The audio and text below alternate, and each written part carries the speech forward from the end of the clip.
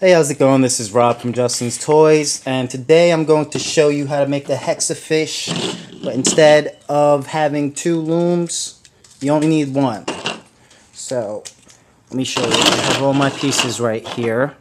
This is the Hexa-fish. This is the final product. Alright, and what you're going to do is you only need two of these and one of the bases, the big bases. And what you're going to want to do is make sure the arrow is pointing away from you, because that's going to make it easier. And put one here and another one right next to it, identically as far, so that they're completely parallel and the pegs are aligned perfectly.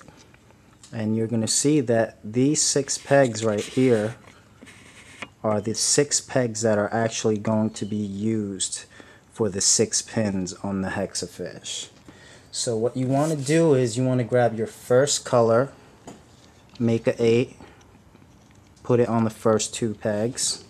Grab your second color, make an 8, put it on your second and third peg. Alright. Your third rubber band, make an 8, put it on your next 2 pegs. Your fourth rubber band, next 2 pegs. Fifth rubber band, oops, wrong color, next 2 pegs, and then sixth one. Alright, now once you got that, you want to push down and grab your next color.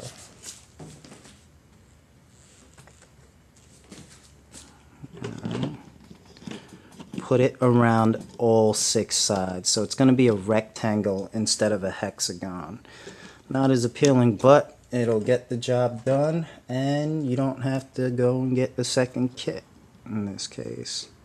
Alright, then your next rubber band, and put it around all 6 sides. And just like that, if you take a close look, you'll see you want to make sure that they are not mixed up.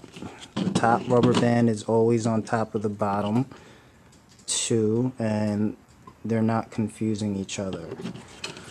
If you mix it up, it's going to make your pattern not look very appealing, so you want to kind of just focus and make sure that they're perfectly aligned.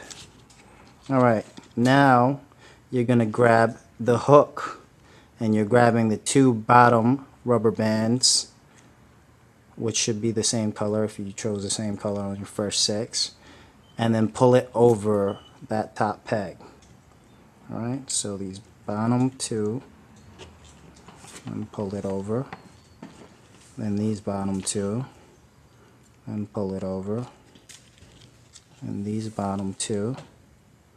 You're going to do that on all 6 sides. Alright, and these bottom 2, bring it over,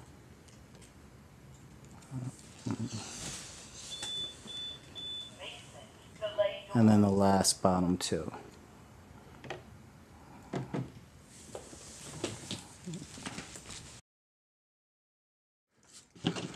Alright, so you push down, then you grab your next color, and then you put it on top like a rectangle. And then you grab just the bottom, and then you pull it over to the top. So it's going to be that lime green, over to the top, over to the top, and then over to the top.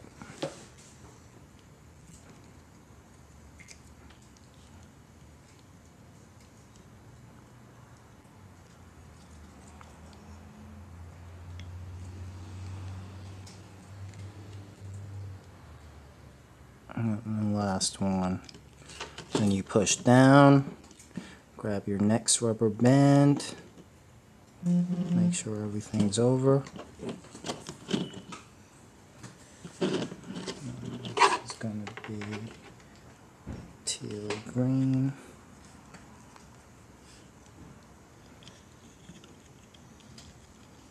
Grab the bottom one, bring it over to the top.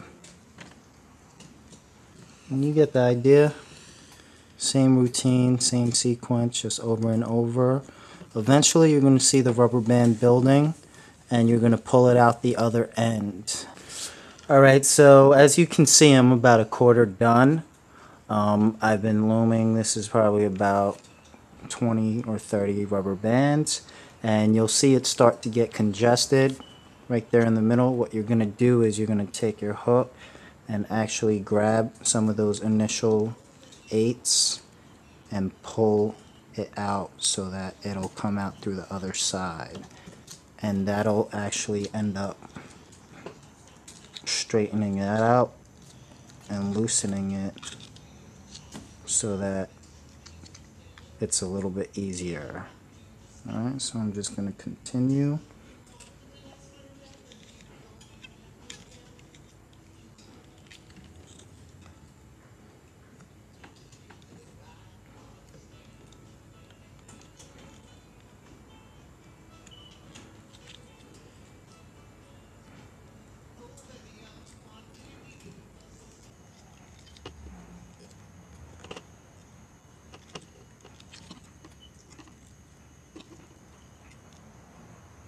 Alright, so I'm finally where I want to be as far as how long this rubber band bracelet is. And now what I'm going to do is clip it. And just like my other HD Hexafish clipping video, I'm still going to take that bottom rubber band and bring it over the top so that there's only one rubber band left on the sides. Okay.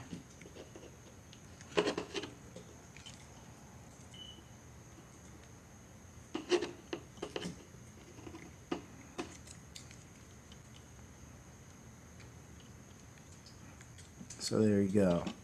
Now I'm going to take one of the ends, bring it over to one next to it, then take the next end and bring it over into the peg next to it, then bring the next end and bring it over to the peg next to it. Alright, so now it's going to be a triangle. Make sure you work in either a clockwise or a counterclockwise order. That way it's going to be neat. Alright, then you grab your next rubber band, put it around the 3 triangles, like so. It doesn't matter if you're over or under this peg. It's still going to create the same difference. And you grab the 2 bottom pegs from under.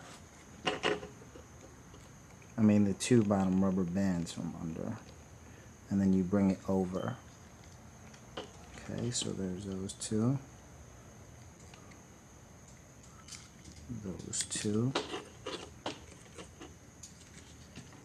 and then those 2. Okay, now you want to transfer all 3 ends of this last rubber band onto one peg, and I'll do that.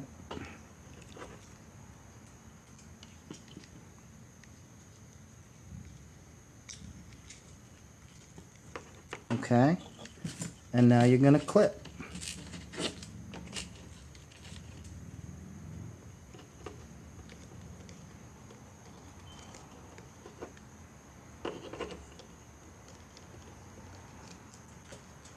There you go.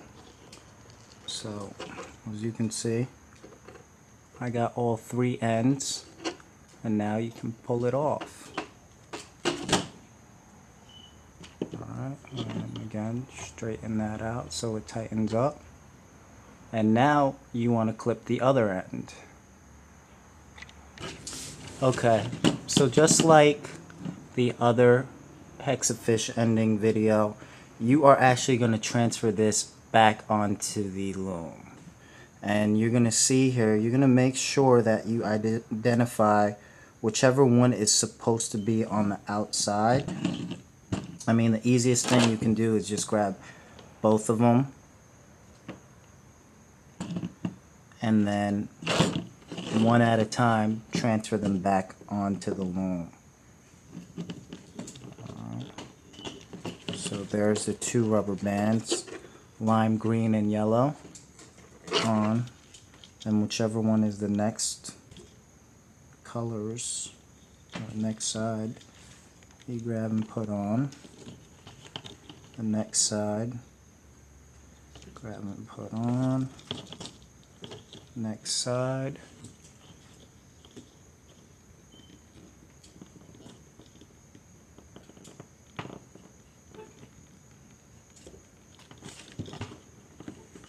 You actually have to bring it down to that 6th peg.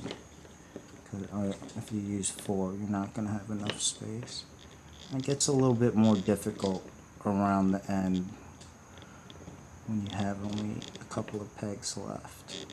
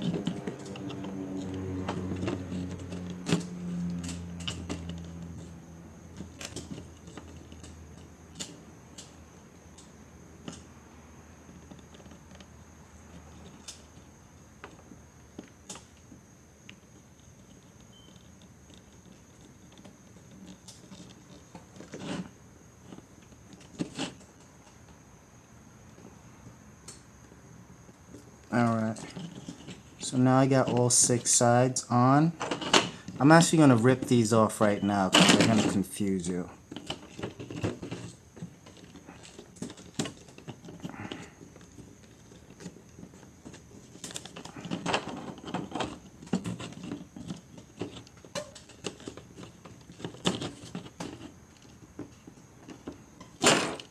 Alright.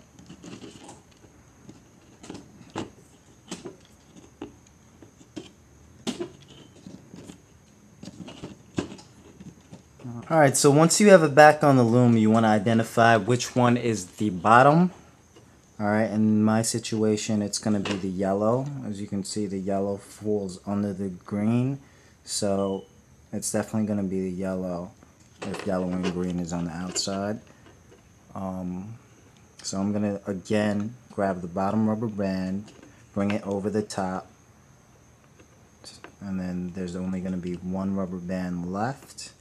And it's basically the same step as before when we clip the other end. So you go in.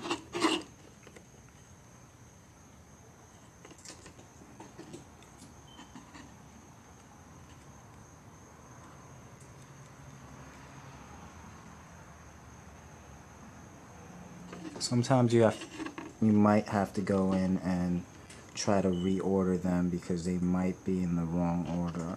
So I actually went in and I made sure that they were in the right order. And once again, just like before, take one rubber band, bring it over to the next. Take the next rubber band, bring it over to the next. And take the next rubber band and bring it over to the next. Okay. And in this situation, it does get really tight, so I would say be very cautious. Alright, then you get your next color, put it on top, push down a little bit, make sure you got some space, make a triangle, and again, bring those bottom 2 up and over. Okay,